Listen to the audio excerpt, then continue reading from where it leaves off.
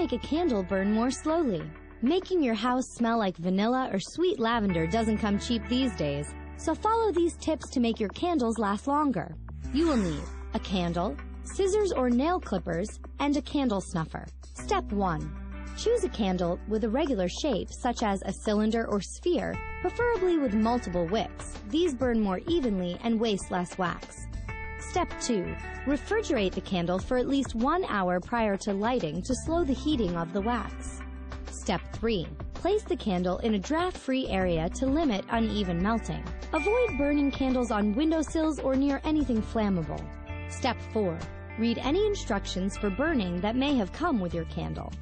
Step 5. Trim the candle's wick to 1/4 inch with scissors or nail clippers prior to each use to reduce smoking and increase oxygen flow to the candle flame. Step 6.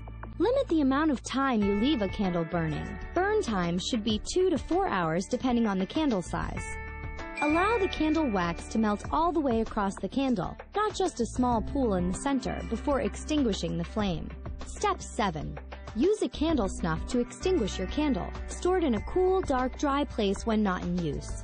Did you know? In India, candles were originally made by boiling the fruit of the cinnamon tree